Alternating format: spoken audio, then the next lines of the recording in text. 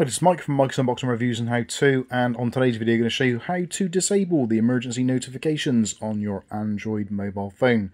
This is actually really simple to do, and if you want to avoid those annoying alerts which the government are putting out over your phones, this potentially might be the way forward for you. Or if you live in an area which is prone to emergencies, then maybe you want to leave it on.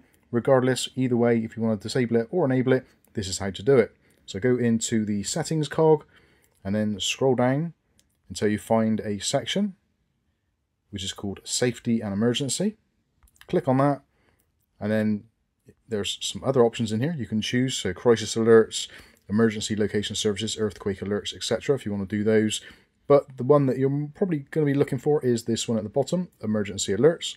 So click on this one. So this is the broadcast emergency alerts by the government, etc., etc. If you want to disable it, very simple, just turn that off.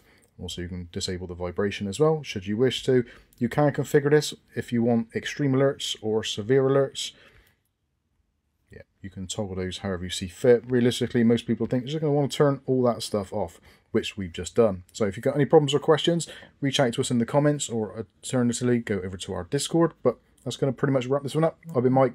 This is Mike's Unboxing Reviews and How To, and hopefully we'll catch you in the very next video. Thanks for watching.